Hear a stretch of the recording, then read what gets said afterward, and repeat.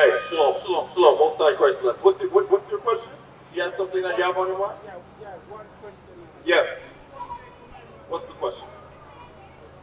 Question. Today. My question is today, how can a man receive eternal life? You got that from your Matthew. You got that? Hey, because that's a very, very, very good question. And then after that, I want 1 Matthew 3 and verse 43.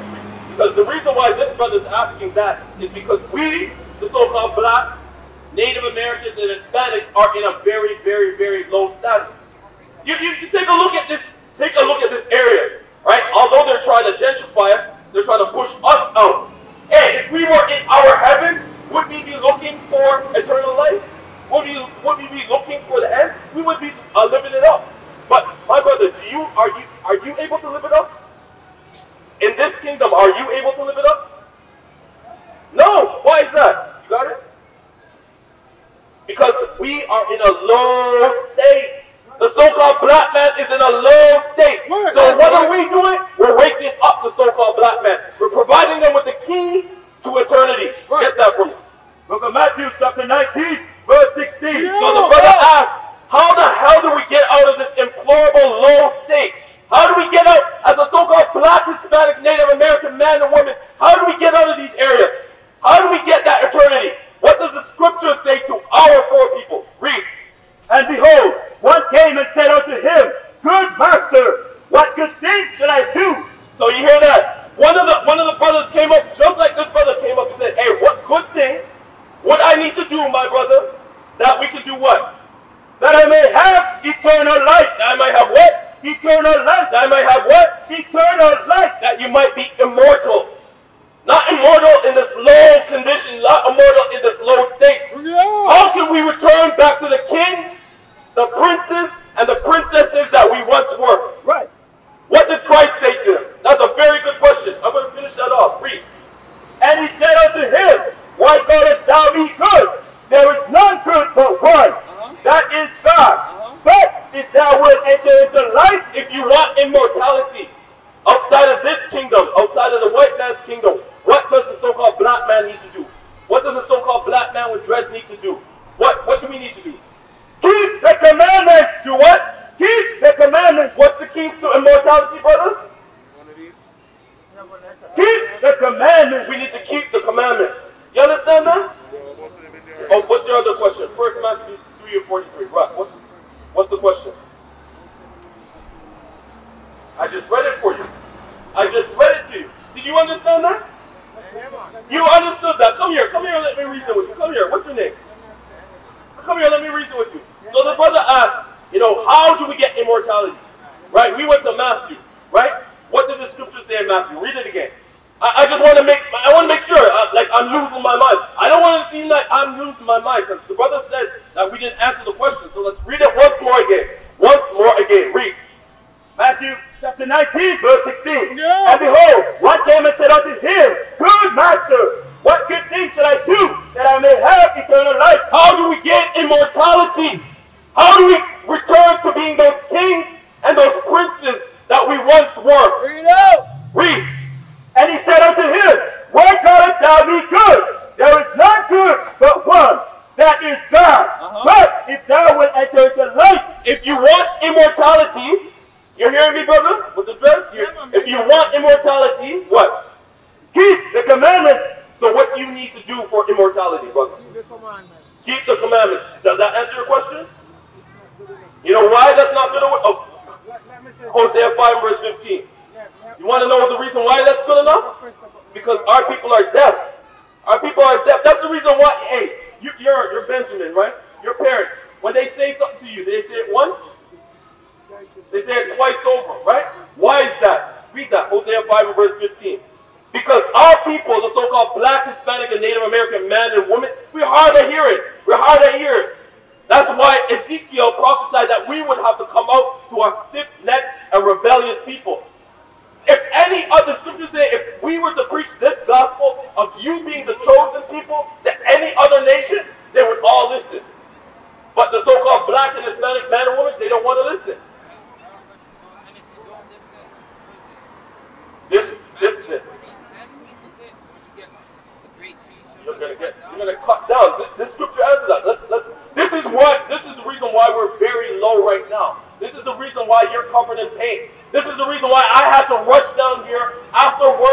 slaving for the white man for over 40 plus hours this week. This is the reason why. Read. Hosea chapter 5, verse 15. I will go and return to my place. So this is the Most High God, our Father, so-called black man's father. He's saying, hey, I'm going to go back to my yard. Why is that? Till they acknowledge their offense. Till they do what? What did he say? Till they acknowledge their offense. Till they do what? Till they acknowledge that they've been in the wrong. That they're following after the Europeans, their customs, their dress codes, how they deal with one another. This place is notorious for brothers gunning one another down. The Most High said, enough with that crap. I'm dashing all you away. And I'm going to turn my back from you. Read. And seek my face in their affliction. When you're getting your foot, God's foot broken in your, when you are getting jacked up. That's what we are right now. We're jacked up right now. This is not our kingdom. Look at these places. Black smoke, soot, garbage everywhere. These are where we live. So-called blacks, Hispanics, Native Americans. But we've gotten too comfortable in this low status. And all the other nations, they laugh and they dive and they're happy. Because they know that their kingdom, their rulership means that we will be on low. But the Most High said, read that again. I will go and return to my place till they acknowledge their offense. So what are we bringing out? You so-called black and Hispanic man and woman. You are the Israelites. We're bringing out your history. Why we're being jacked up right now. Why we're wearing blonde hair in our hair. Why we have what you call alopecia. Why does all those bad things happen to our people? Why are the abortion rates so high in our community? Why is this a drug area, drug-infested area? Why are we killing one another? Because the Most High God said, hey, when you would not keep our laws, this is what I would do. Read. And seek my face in their The Most High God said, hey, so-called black man and woman, the reason why you have to work 60-hour work week, the reason why your sons and daughters are being gunned down in the street, the reason why you have alopecia, the reason why you can't get a man, the reason why people are beating you up is because what? In their affliction. Because I am afflicting you. The Most High God is afflicting you. This is divine affliction. Have you ever asked yourself, why the hell is it the so-called black, Hispanic, and Native American man and woman and child, wherever they go, they're in a very, very low status? If we go to Mexico, that's in Mexico, we reside in the barrios. The barrios is another term for the ghettos. As a so-called black man in Canada, land of milk and honey, of gold, and so on and so forth. Where do we reside? The Eglinton West, the Jane and Finches, the Driftwoods, all those areas where everyone is low, where they don't even clean up. It said, in your affliction, what? They will seek me early. So the Most High God is jacking us up so that we can turn back to the Most High God. That's right. As Israelites, not as a Negro, not as a black man, not as a woman, not as a black woman with a blonde wig on. We are turning back as Israelites. The kings, the princes, the princesses of this world. And all the other nations are fearing that. Why is that? First Maccabees 3 and verse 43. They fear this because they see us rising up. They see the armies. Do you ever wonder why? Let me show this. Come here.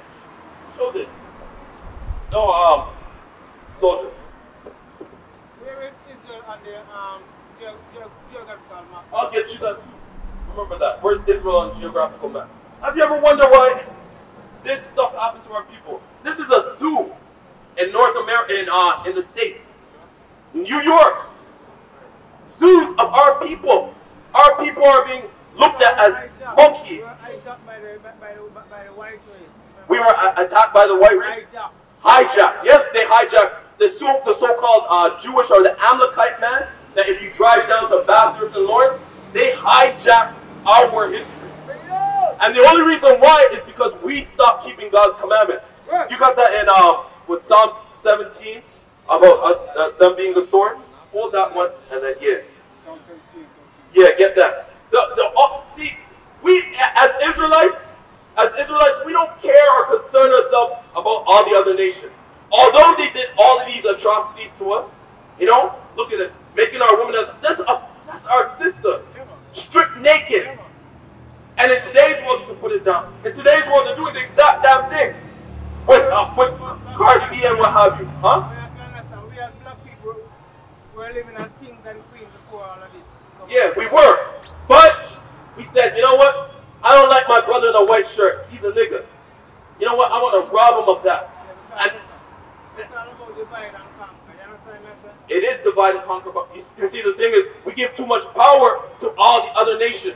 The Most High God said He will afflict us if we did not keep His commandments. Right. So how would He afflict us? Would He come down in white with a big sword and lop our heads off? This is how we're being jacked the hell up. Read that. So the reason why we're being jacked up is because, hey, those other nations are the... That's in Habakkuk 2 as well. You don't have it? It's Psalm 17. Read that. Don't you have it highlighted? Yeah. Psalm chapter 17, verse 13. Arise, O Lord, disappoint him, cast him down, Right, yeah. deliver my soul from the wicked. Deliver my what? Deliver my soul from the wicked. The sword is the wicked. Guess who the wicked is? Where are you guys from? Are you from South America? Mexico? Any of that? No, these ones. You know who the wicked is according to Malachi 1 and verse 4? The wicked is the Caucasian man. All the other nations are the wicked. Those are the ones that afflict us. Those are the ones that gives us those, you know, pushes, says, oh, you know what, I'm going to put that condo up there. It's going to be for you. But it's as a means or a secret block to push us out. The Most High God said what? Arise, O Lord, disappoint him, cast him down, deliver my soul from the wicked. The wicked is what? Which is thy sword. Which is what? Thy sword. The wicked, the other nations outside of the 12 tribes of Israel, is the Most High God's sword. Or in today's terms, is his gun, his Tech 9, his Uzi. That's how he jacks us up.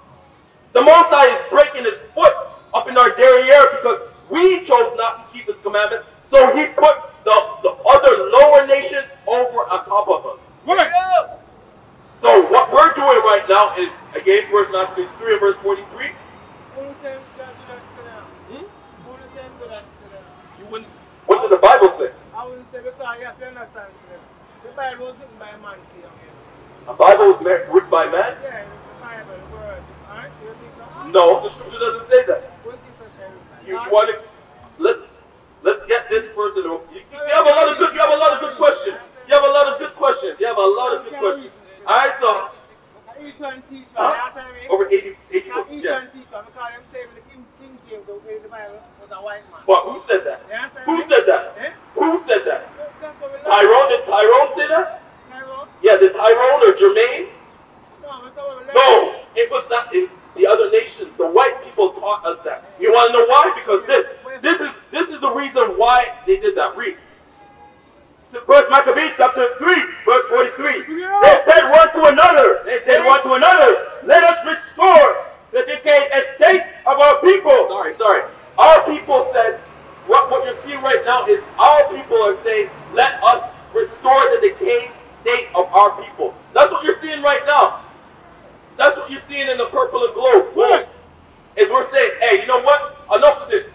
Enough of this ghetto life and whatnot. Let's build as kings again. It's all up to the individual and the mind of the individual. Because I am the idea, 7 brothers, 7 different minds. So, we all, that's the world. That's the world. Let me ask you a question. Right here, right? Does it seem like it's all different minds? 1 Corinthians 1 and verse 10. Does it seem like it's all different thoughts right now? Alright. Answer that question before you ask another one. Of course, because you all are different separate people. So not all different separate So I'm gonna ask you this question. What is my brother over here wearing as a top? What color is it? What color is his pants? Is he wearing flip-flops? Alright, this guy behind the camera, what is he wearing? It's the same thing? What about the brother behind him? What about the brother over there? Same thing. What about this brother? What does that show you? 1 Corinthians 1 verse 10. See, the world divides. But when we say to amongst one another, hey, let's restore the decayed state of our people, we come back collectively. Good. That's right. We put away the gunk of the Edomites, the so-called white man, and all the other nations. Because the Bible actually says, commands us to do that. Read that. Book of 1 Corinthians, chapter 1, verse 10. Now I beseech you, brethren. Now I beseech you. 1 and 10. 1 and 10. Right? So this is Paul speaking at the church of Corinth. What do you mean? In the church of Corinth?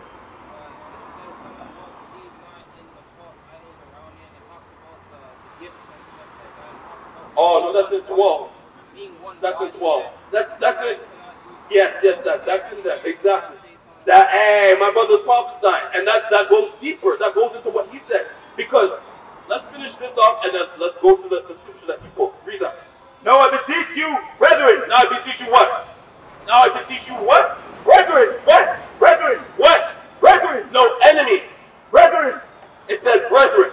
So Paul's speaking to who? Who's he speaking to? I want to know that you're gathering. Who is he speaking to? He is speaking to his brothers. His fellow Israelite brothers. Men of Israel, who's the king? Christ. Who's the king? Christ. Who am I? An Israelite. Who am I? An Israelite. He's speaking to his brothers who are Israelites. He's not talking to the Chinese man. He's not talking to the Indian man. He's talking to the same brothers that were in the low state in Rome that are being jacked. I'm answering this question. I'm coming back. Hey, just hold on. We have a lot of good questions, right? So remember what you said is that, hey, don't we all have divided minds? The Bible commands us, read. Now I beseech you, brethren, in the name of our Lord Jesus Christ, that ye all speak the same thing. That you do what? That ye all speak the same thing. So what you're seeing, brothers and sisters, right now, is the black man is banding together and all speaking the same damn thing. That's right. And all the other nations are fearful of that.